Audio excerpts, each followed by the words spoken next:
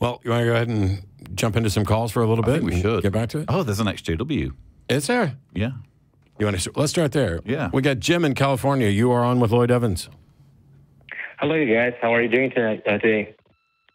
I've switched my phone off now, so hopefully... Yeah. We're not going to fire him. Perfect. Thanks so much for calling in.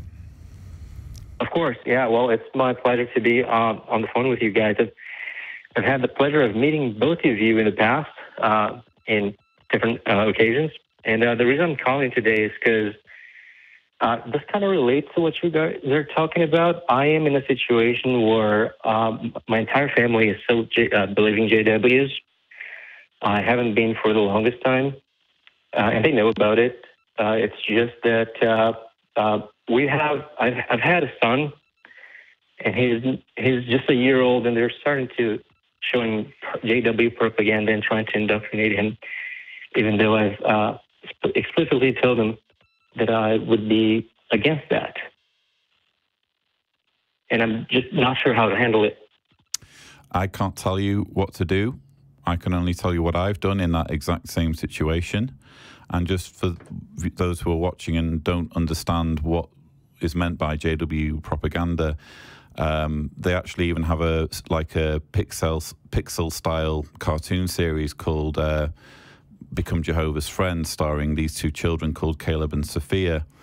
And it's a series of lessons basically teaching children how to be Jehovah's Witnesses and teaching them, for example, to give their ice cream money to Watchtower for more Kingdom Halls to be built and that kind of thing.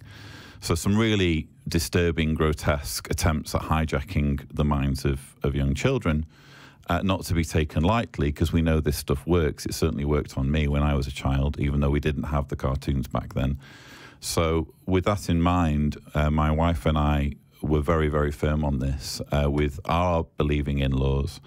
And we said, look, you try and indoctrinate our children, you don't see our children.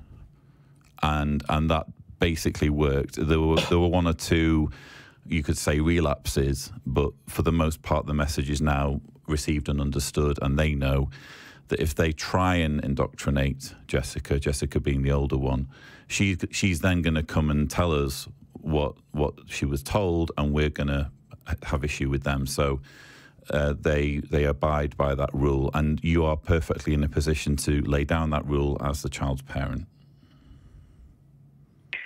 Well, I appreciate that. My son is still fairly young, so he wouldn't be able to tell me what's going on. And my wife is supporting of teaching him all the JW teachings, because she's a believing Jehovah still. Well, that complicates things. Yeah. That complicates things. It does. Because you're not the only parent, and you're not the only one that's going to have a say. So we've had a conversation lately, and she has agreed to wait a bit until he's a bit older before she starts teaching him all the, dogma. Of course, you see, my question would be, how is it appropriate for you to use the developmental phase of a child to drive home this knowledge? If it's true, why can't you wait till they're an adult and they have critical thinking skills? That would be my question. My point, exactly. But it just disturbs me because it's gotten to a point where when they ask him where Jehovah is, he's pointing at the sky, even though he can't even talk. So I just don't know what to expect, if I should just stay quiet for a little longer and see how it pans out, or I just, Again, I don't really know what to do. I can't tell you what to do. I can only tell you what I've done.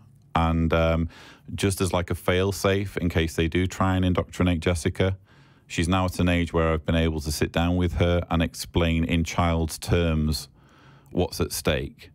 And the way I ended up explaining it is that there are some, you'll laugh, but this is all true. It's just explained in a child's way. There are some bad men who live in America in a forest by a lake, because that's where the headquarters are. And they have the power to control people and stop people from loving each other. And the way that you resist the power of the bad men is by asking questions. And one of the tricks that the bad men play is to say that Jehovah is going to do things to people if they don't follow them. And again, it may seem ridiculous, but hopefully when Jessica's older, almost certainly when Jessica's older, she'll get it. She'll understand what we were explaining to her in an age-appropriate way. But I'm not saying that that's how you should do it. I'm just saying that's what worked for me.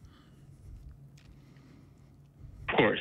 No, I appreciate that. Thank you. I'm just because I've told my wife that I just don't want her telling our son that his dad is going to die in Armageddon or anything like that, because that might be traumatizing to him. That's a tricky one, though. I would only re-emphasize that the question then needs to be, you know, if you're so confident that this is the truth, why are you exploiting the childhood, the developmental phase to drive this home rather than waiting for them to be an adult? Sure. I appreciate it. Yeah, I hope it works out for you, Jim. And I'm glad, you know, you picked the right week to call because while I've given similar, I gave similar advice last night in Phoenix, but not with regard to Jehovah's Witness. But your situation where you're a non-believer and your wife's a believer, that complicates things. And rather than worrying about the extended family and what they may or may not do, you and your wife have to basically come to a non-Jesus meeting and sort stuff out. Yeah, I guess it's overwhelming having a child alone, and being in this situation just only aggravates things. So I appreciate you guys' time and taking the call. I know I'm not the only one in this situation. You absolutely are not, and thanks so much for calling, Jim. All right. Have a lovely evening. All right. Thanks. Thanks, Jim. Yeah, we hear from people all the time in different situations, and if there's any other message that we could get out to anybody, it's that almost certainly, no matter how strange your situation is, you are almost certainly not the only one that's going through it. And it's one of the reasons why we often direct people to recoveringfromreligion.org, both the website and the hotline. There are people there you can talk to. There are social networks that you can get involved in, the ACA Discord, other things like that, where you can maybe find somebody and do what Lloyd's done and what other people have done, which is build a community and connect people. A good resource for people in Jim's situation is the Ex-JW subreddit. So if you go on Reddit and just type in Ex-JW, EXJW, you'll find literally tens of thousands of Ex-JWs on there. And usually, if you put a situation to them, you'll get some good advice.